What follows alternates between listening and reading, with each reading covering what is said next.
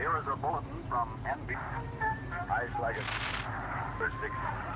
We're in the top of the 3rd. Swing, ground ball. On the evening of May 13th, 1977, 2 men waited in a car outside the home of Mickey Spillane. They were there to deliver a message to the head of the Irish mob.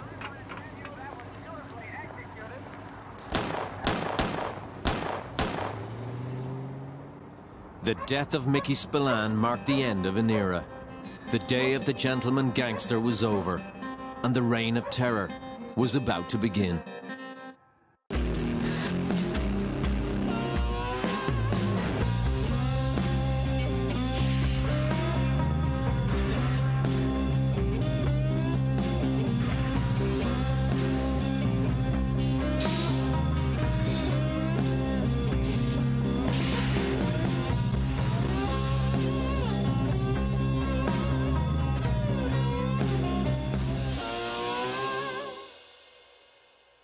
Mickey Spillane was known as the gentleman gangster. He may not have been as brutal or as ferocious as some of the gangsters that preceded him or those that came after him, but he was certainly no saint.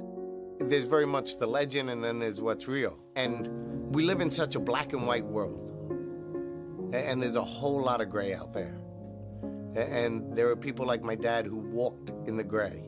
And they were needed, because if there wasn't somebody like him in this neighborhood standing his ground, there were 80 people outside this neighborhood that would have loved to come in and take it over.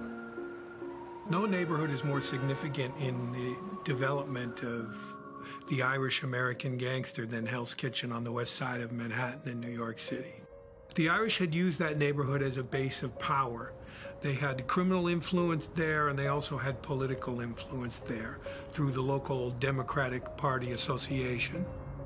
New York is made up of all little villages, and Hell's Kitchen would be just a village.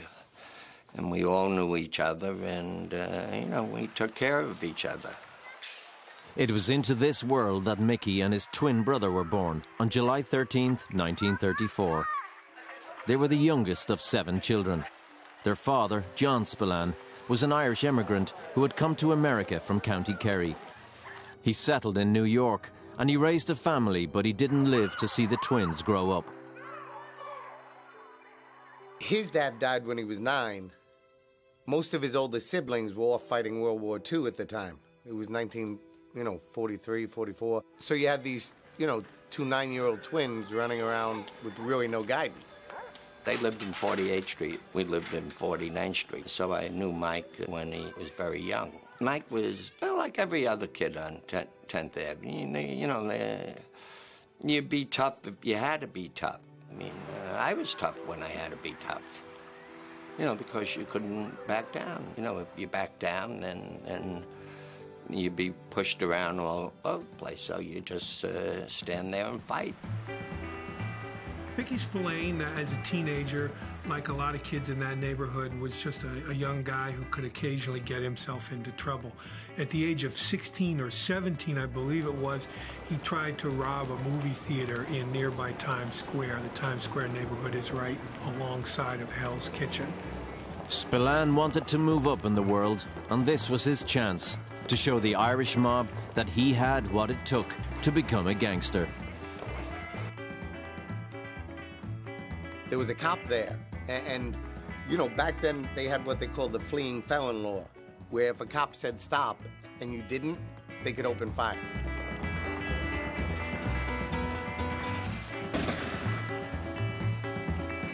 And he shot my dad in the back, and my dad fell underneath the marquee of a movie theater that read The Thief. And it was on the front page of the Daily News, and went out on the AP wire and actually went all over the country. Spillane was in all the newspapers, and his name was on everyone's lips in Hell's Kitchen. But he wouldn't be around to take advantage of his newfound fame. As a result of the robbery, Spillane spent time in hospital and 4 years in prison. Prisons were like colleges for thieves and criminals, and Mickey Spillane was an attentive student. On his release from prison, Spillane was a changed man. By the 1950s, the rackets in the neighborhood had died out quite a bit. This was the era in which the waterfront began to die out as a source of commerce and a source of plunder for the mob. And so Mickey Spillane found himself in a criminal environment that wasn't quite as lucrative as it had once been. And yet, that framework of the criminal organization still existed in that neighborhood. The little profit that was now being made in the West Side was going into the pocket of local bookmaker, Huey Mulligan. Mulligan was involved in loan sharking and gambling, but he wasn't as such a very greedy man. By now, the Irish mob was at a low ebb. The Italians were taking control around Hell's Kitchen, and money could be made by people who were willing to stand against them. Mickey Spillane was one of those people. First, Spillane had to re-establish himself on the West Side, and he soon came to the attention of Huey Mulligan. My dad, what he did one time was he robbed the payroll from the piers. And, you know, nobody would have the guts to rob the payroll from the piers. And, you know, that was controlled by people like Huey Mulligan. And nobody knew exactly for sure it was my dad, but Huey had his suspicions. And Huey actually really liked the fact that this guy had the guts to do that, and he hired my dad. People started to see that Spillane had a certain something that maybe the average criminal didn't have. He was a handsome young guy. He was very respectful of people in the neighborhood. He didn't act like a street tough, although he was perfectly capable of operating within that world. He had more polish than the average criminal. People saw that he was someone who was quite possibly capable of leading the rackets in the neighborhood. Mickey Spillane was going from strength to strength, and his leadership credentials were further bolstered when he married Maureen McManus.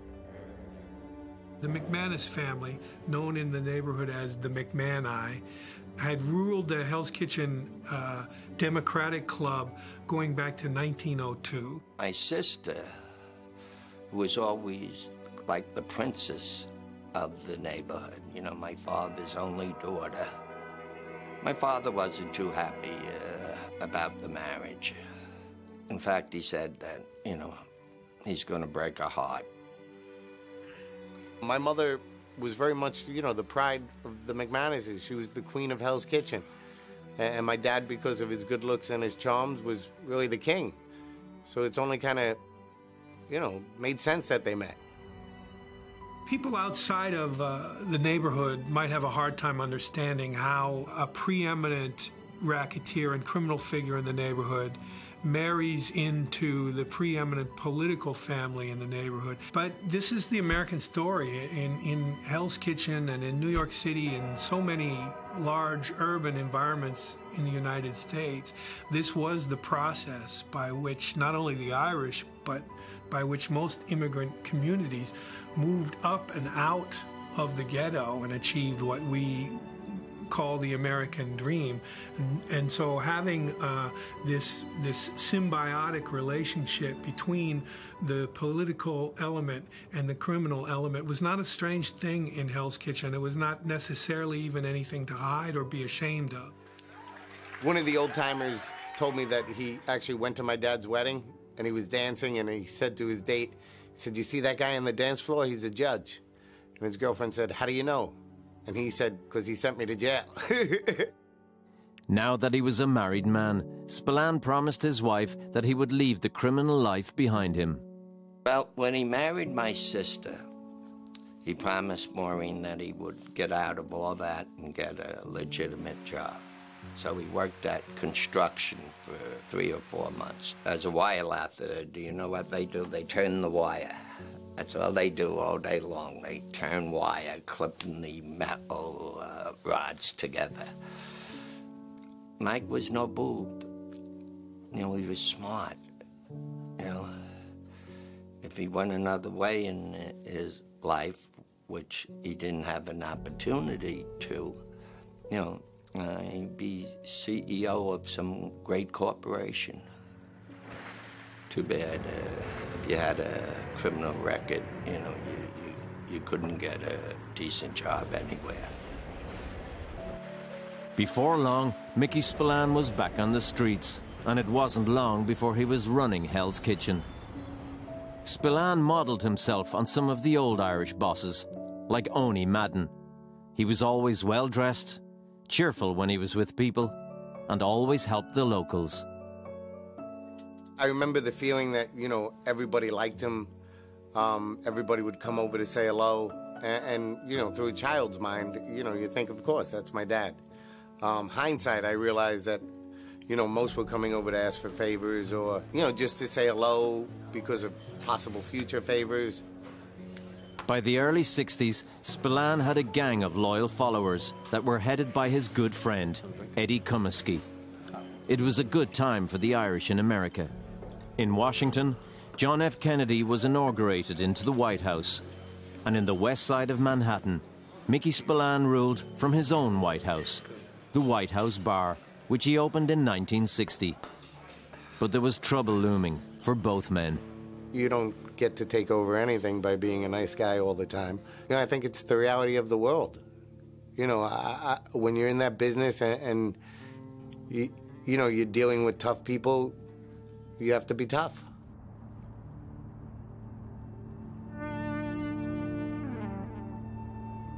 By the 60s, Mickey Spillane ruled the Irish mob in the West Side, but he was an old-style gangster. Society was changing fast, but the same couldn't be said about Spillane's operation. By now, the underworld had changed in the major cities of the United States. Drugs were coming to the fore with huge money to be made. Mickey Spillane had no interest in drugs, but one of the people who understood the fortune that could be made from them was a man who had vowed to seek revenge against Spillane, Jimmy Coonan. Jimmy Coonan had a beef against Mickey Spillane that went back deep into his childhood. Supposedly, Mickey Spillane had kidnapped Jimmy Coonan's father, John Coonan, and had held him for ransom in the basement of the White House Bar, which was Mickey Spillane's bar on 45th Street and 10th Avenue.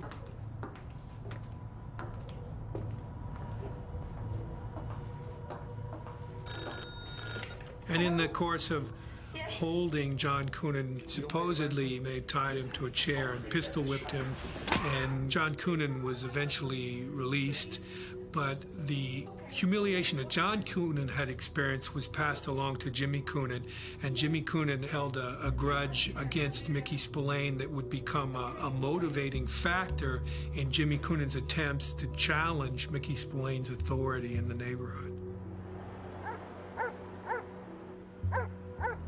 The whole world was changing. The whole sense of community was being lost. And I think some of the younger guys that were coming up were very much involved in drugs. You know, there was a big economic decay here in New York City in the 70s. Everything was drying up except for this drug trade. And you know, the people that were standing in the way of this movement were, you know, very much people like my dad. And I think my dad's way of life was becoming a dinosaur. And dinosaurs become extinct. By the mid-60s, Coonan had formed his own gang to rival Spillane's operation, and soon the two factions were involved in a war for control of Hell's Kitchen. There was violence, there was killings, there was shootings in the street, there was a kind of violent intimidation that really engulfed the whole neighborhood. The young criminals, they were all hopped up, started shooting people. You know, where drugs hit, you had violence.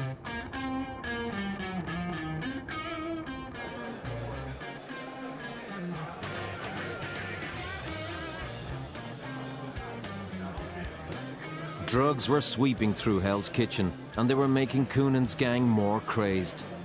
Coonan was paranoid, and he hired Eddie Sullivan, a local gangster, as his personal bodyguard.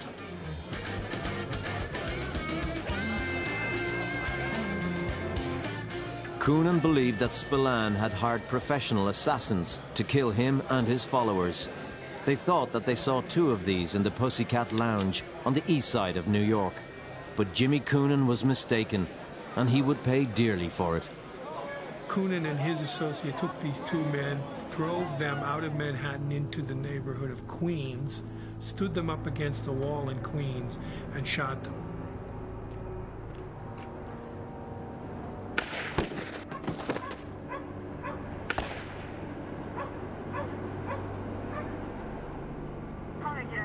One of the men they shot survived and was able to identify Jimmy Coonan as the shooter. So Jimmy Coonan wound up doing time for this shooting and was removed from the neighborhood for a while. Even though Coonan was out of the neighborhood at this time, Mickey Spillane still had a lot of trouble because of his rivalry with the mafia in New York. This rivalry came to a head around the construction of a major convention center on the west side of Manhattan called the Jacob Javits Center. A project of this size was worth a fortune, but nothing was going on in the city without the Italians knowing about it. The Genovese family had struggled with the Irish mob for years for control of Hell's Kitchen. With the Jacob Javits Center on the horizon, the Italians were determined to end Spillane's reign.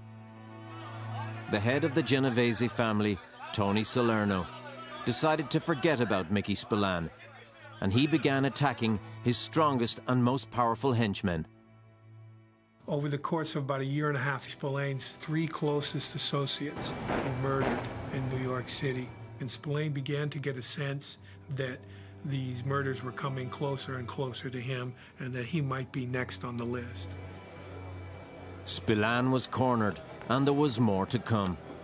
After 10 years, an old enemy was about to return to the streets of Hell's Kitchen.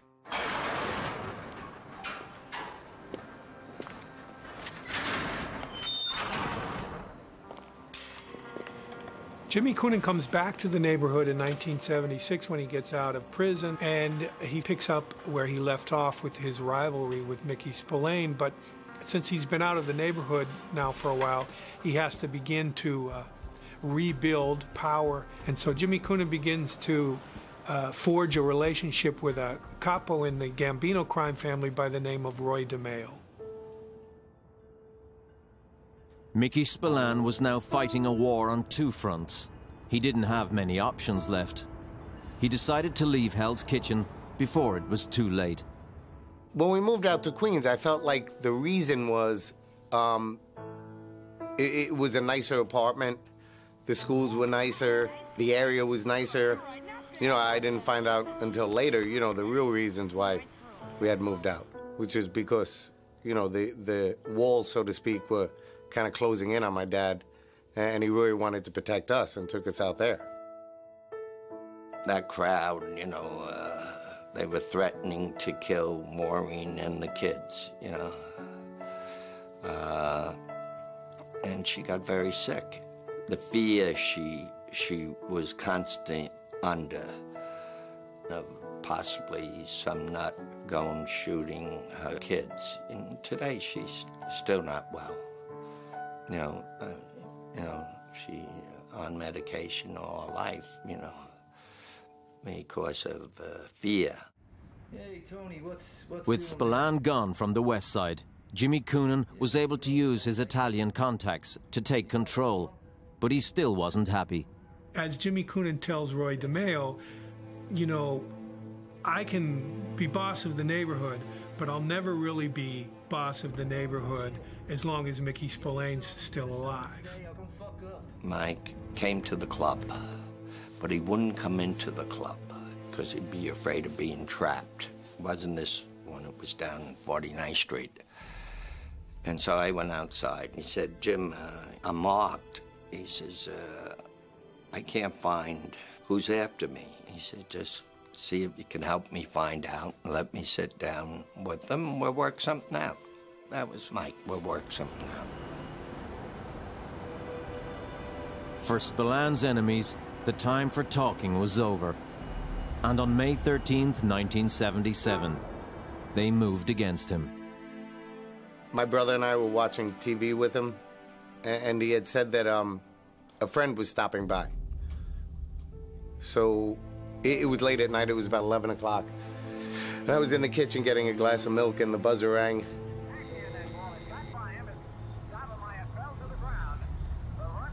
and the voice on the buzzer said, "Is Mike there?" And by then, my dad was next to me, and he leaned into the box and said, "I'll be right down." So he said, "Good night, son." And he walked out, and I never saw him again. Spillane headed down to the street unarmed and walked over to the car to talk to whoever it was that was there, and he was shot 5 times by someone sitting in the car, and he died in the street in front of his apartment in Woodside.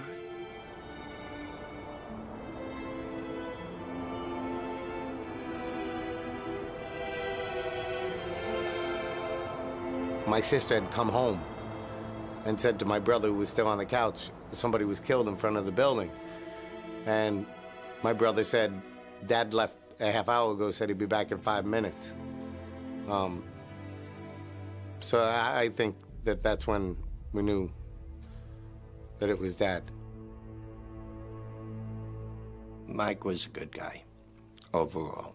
You know, none of us are angels. You know, he probably took care of more people in his lifetime than he hurt. The best way I can put this is my Uncle Jim, my dad, Huey Mulligan, Oni Madden, they did their job, and their job worked.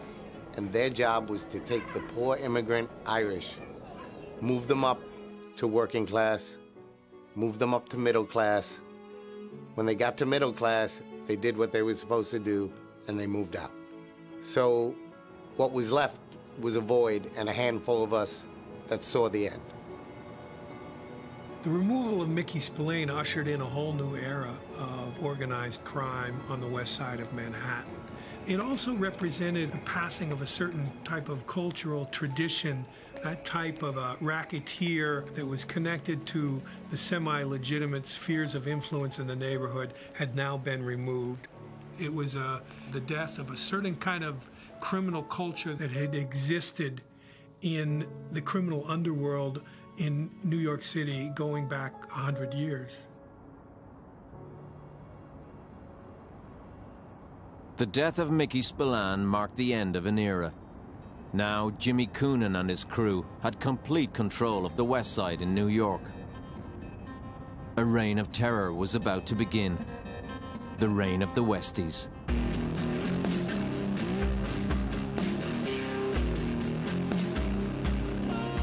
The bloodthirsty Westies gang. Notorious West Side gang known as the Westies. They not only kill people, but they dismember them. The Westies is an Irish-American gang that's dominated organized crime in the Hell's Kitchen area of Manhattan for decades.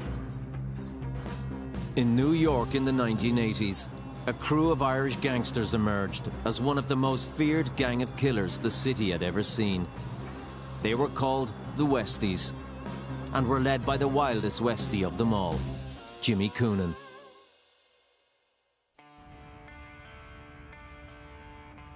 The death of Mickey Spillane, the head of the Irish mob, in May 1977 was the end of an era, which finally gave power to Jimmy Coonan and the Westies to take over the West Side. Mickey Spillane, always thought of as kind of a gentleman gangster in the neighborhood, had now been removed. And so now we're into a whole new generation of gangsterism on the west side of Manhattan, led by the likes of Jimmy Coonan.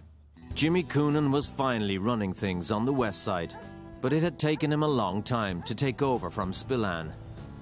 Their rivalry had begun 20 years earlier, when Jimmy Coonan was still a teenager in Hell's Kitchen. Coonan was unlike the other famous criminals who preceded him. His father was an accountant, and the family had a comfortable upbringing. But the Spillane-Coonan war went back years, when Spillane and his gang had badly beaten Coonan's father.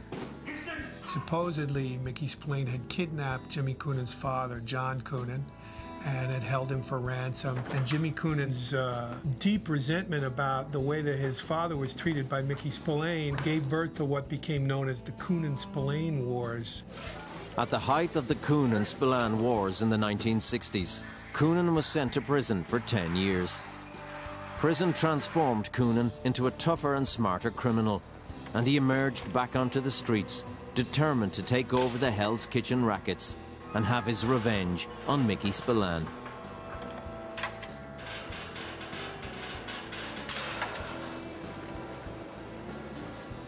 After his release from prison, Coonan took over the 596 Club on 10th Avenue, and he and his crew used it as their headquarters. Nearby was the White House Bar, which was Mickey Spillane's base. Coonan began luring some of Spillane's top men, one of whom, perhaps the most important one, was Eddie Comiskey. Eddie Comiskey had a special talent that made him revered in the criminal underworld in the neighborhood, and that was that when he was in prison, he'd trained to be a butcher. And he'd come back to the neighborhood, and he'd used this talent to make bodies disappear, to make murder victims disappear. He actually cut up the body, put the body parts in plastic bags, and dumped them in the East River. Jimmy Coonan saw the value in what Comiskey was able to do, in the sense that in the era before DNA, if you had no body, you had no criminal investigation. No corpus delicti, no investigation, is how Jimmy Coonan put it. Coonan and Comiskey cemented their relationship when they murdered a rival Hell's Kitchen gangster named Paddy Dugan. Comiskey and Coonan lure Paddy Dugan to a neighborhood apartment, and they shoot him and kill him. And so they have the various body parts that they need to dispose of. And what they do is they cross over a couple of rooftops to another building, and they're descending the stairwell of that building down to the 596 Club. As they're descending down the stairway, Jimmy Coonan's niece sees them with the various bags. She sees him holding one bag that looks like a basketball, but what it is Paddy Dugan's head in a plastic garbage bag. It was to the kitchen of the 596 Club that Coonan and Comiskey brought Paddy Dugan's body for disposal. The Irish mob under Coonan really became violent. In fact, more violent than the Italians did. We had one guy named Vito Arena who became an informant for us, and he told us how they would cut bodies up. He sat there in our office when he became an informant, and he would tell us how they would do it. He says the easiest part was the head. It was like snapping a pencil. Then he said the toughest thing was to cut through the grizzle in the elbow. We're sitting there eating lunch, and it was like everybody had to leave the room and throw up. One thing they did, when they killed somebody and they dismembered them, they cut their hands off and froze their hands. The frozen hands would prove to be very useful at a later date, when they would defrost them slightly and use their fingerprints to leave at the scene of a crime.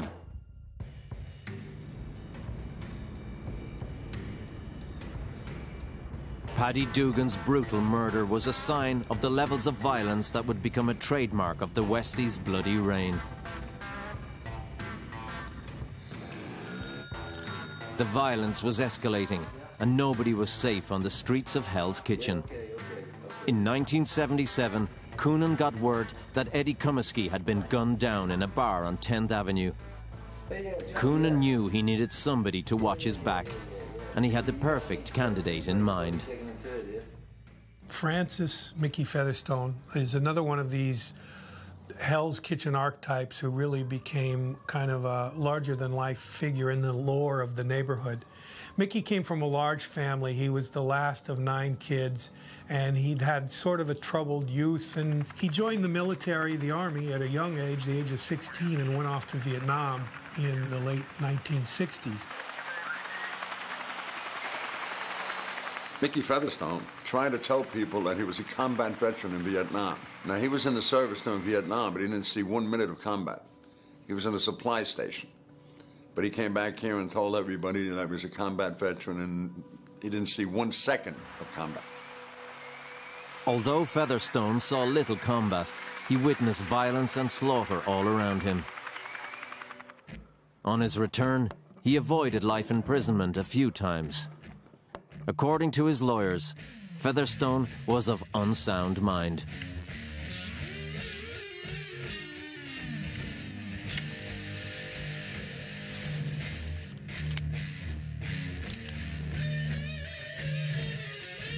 Featherstone was establishing a kind of a reputation as a loose cannon in the neighborhood. And now he had created enough of a profile for himself in the neighborhood that Jimmy Coonan recognized Mickey Featherstone as quite possibly a person who would be good to have in his own organization, someone to be afraid of, someone who was maybe crazy enough to do almost anything.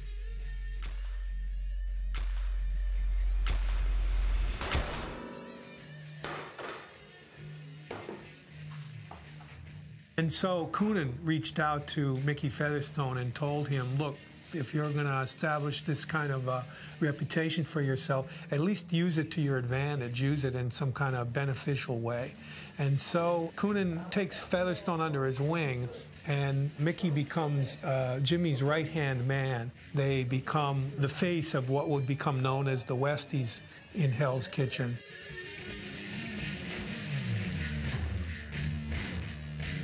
With Featherstone by his side, Jimmy Coonan made his move to take over the West Side, and within a year, his main rival, Mickey Spillane, was eliminated. Now Coonan was the boss of the Irish mob in Hell's Kitchen, but he wanted more, and soon developed a relationship with a mafia crew from Brooklyn. Coonan made an alliance with the Gambino family and began socializing with the Italians all over town. This brought Coonan to the attention of a man named Ruby Stein. Ruby Stein was known as the loan shark to the stars, and he hired Jimmy Coonan as his muscle and was seen around town often with Jimmy Coonan at his side. It was a great way for Jimmy Coonan to establish a profile all throughout the criminal underworld in New York City. Coonan and his crew owed big debts to Stein. Coonan came up with the idea to eliminate Ruby Stein. It was an incredibly audacious act for a young, up-and-coming gangster in the city at that time. On May 5th, 1977, Jimmy Coonan brought Ruby Stein to the 596 Club, where his gang of Westies were waiting. One of the people that was there was a mafia capo associated with the Gambino crime family in Brooklyn. Coonan had selected the mafia hitman, Danny Grillo, to pull the trigger on the Stein killing. Jimmy was smart enough to include a faction of the Gambino family in the act itself. Now, not only had he removed Ruby Stein, but there were people within the Gambino family that would have a vested interest in protecting Coonan. And they each put a bullet into the already dead corpse of Ruby Stein. But this was an act of, number one, making everyone who was there an accomplice in the murder, but also it was a kind of an oath, a kind of act of loyalty, an act of solidarity in which Coonan and the gang members who were there at the time were saying, we're all in this together. The Westies' initiation was completed by Jimmy Coonan when he demonstrated how to dismember a corpse. Jimmy Coonan took the skill of dismemberment that he had learned from Eddie Kaminsky, and now he was going to initiate various members of the gang into the process of dismemberment. Some gang members were able to cross this line and some weren't. Mickey Featherstone wasn't able to stomach it and vomited during the cutting up of the body. Those who didn't have the strong enough stomach to handle this dismemberment were not viewed as favorably as those who took to it with the kind of enthusiasm and relish that Jimmy Coonan did.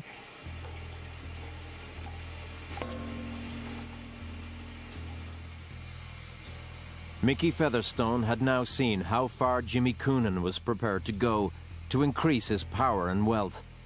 But if he had any doubts about his boss, he kept them to himself. For now. There was a problem with the Ruby Stein murder, and that was that the torso, Ruby Stein's torso, floated to the surface and washed ashore in the borough of Queens on Rockaway Beach. We only found the torso of his body, and we identified him from an appendicitis operation he had while he was in prison. and that's the only way we could identify him. They knew Coonan and Featherstone, they were the ones who killed and cut up Ruby Stein. The police could not officially link the Westies with Ruby Stein's murder. But they weren't the only ones who wanted to find out who killed him. Paul Castellano, who was the boss of the mafia at that time, the capo dei tutti capi, the boss of all bosses, demanded a sit-down with the West Side Irish, with Jimmy Coonan. Coonan wasn't sure whether this was going to be the beginning of a beautiful relationship or if this was going to be the end of his life. So a group of the Westies were supposed to be on call, and if they didn't hear from Coonan by a certain designated time, that they were supposed to arrive in Brooklyn with guns ablaze and kill everybody in sight. That was the plan. Hey, man. Oh, what a shot. Fucking shot. Bitch. The appointed hour had come and gone, with no word from Coonan.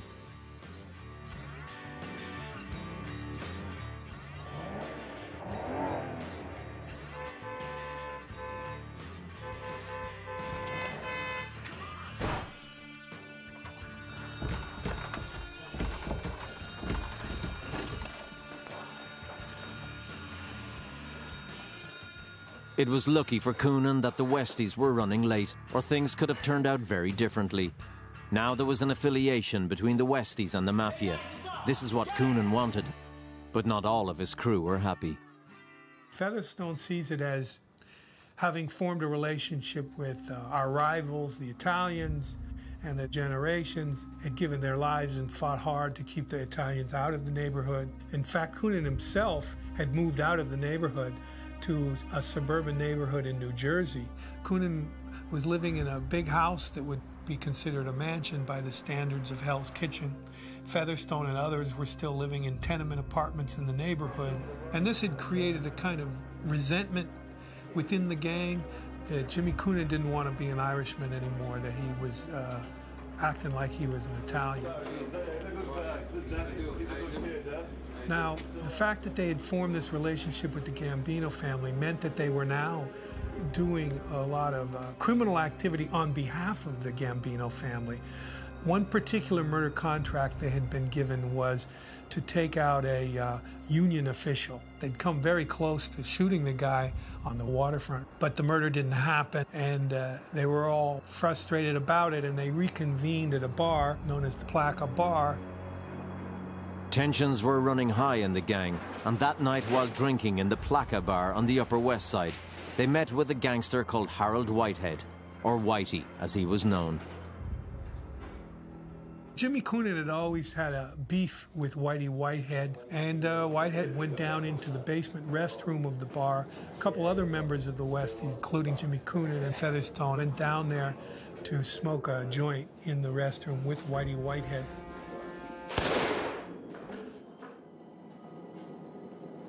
Well, this was an unusual murder for Jimmy Coonan because it was stupid. It had no business connection whatsoever. It was an impulsive act on his part. Piece of shit. They pulled Whitey Whitehead's pants down and pulled his pockets out, trying to make it look like it was a robbery, and they fled, and they left his body there. And they'd left a lot of evidence relating to that shooting, and it began a process of investigation of Coonan and Featherstone that would take the upper echelon of the Westies off the scene for a few years. Although they weren't convicted of Whitehead's murder, Coonan and Featherstone spent 5 years in jail for gun possession.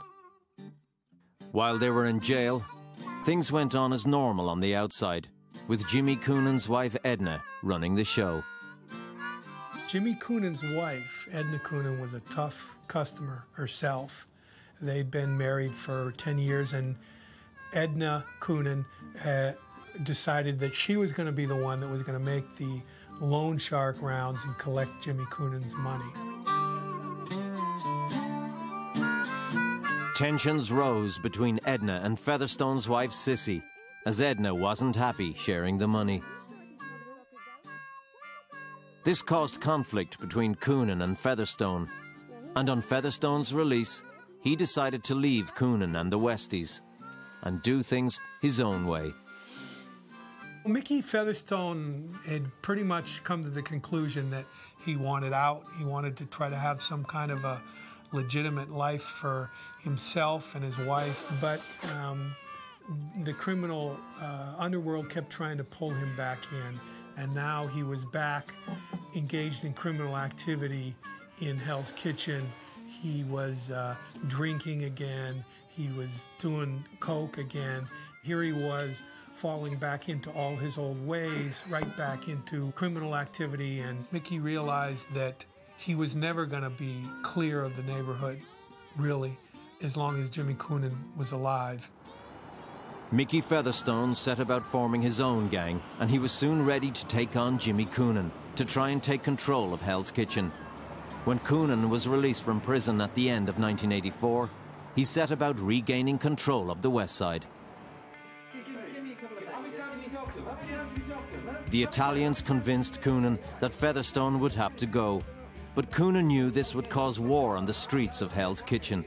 So he came up with a plan that would send Featherstone back to jail for good, by framing him for a murder.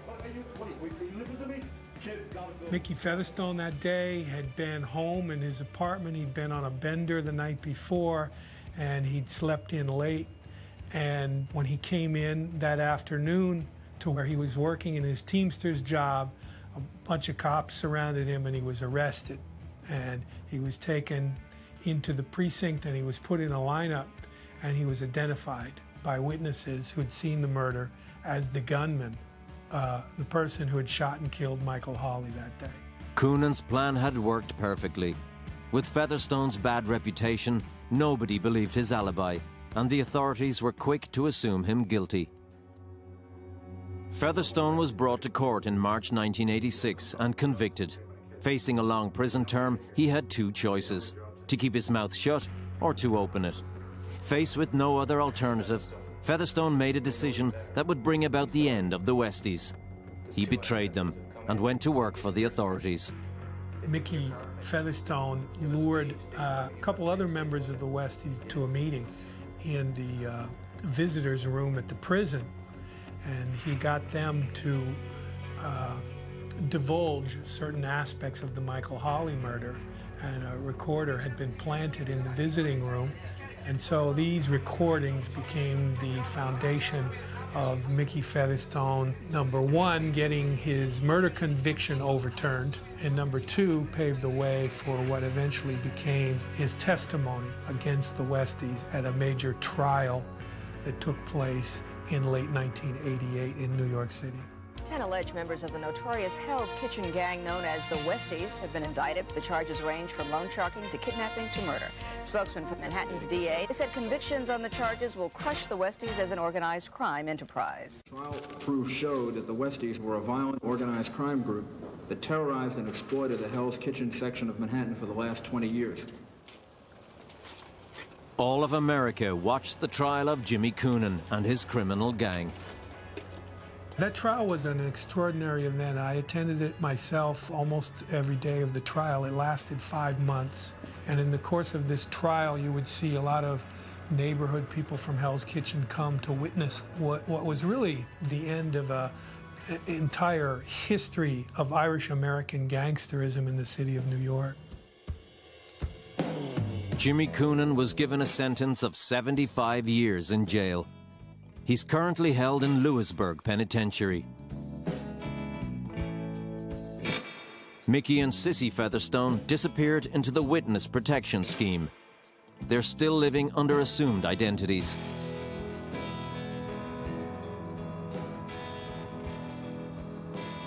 The Westies were the last real Irish gangsters in New York. The Irish mob was now reaching the end of its life. But it wasn't dead yet.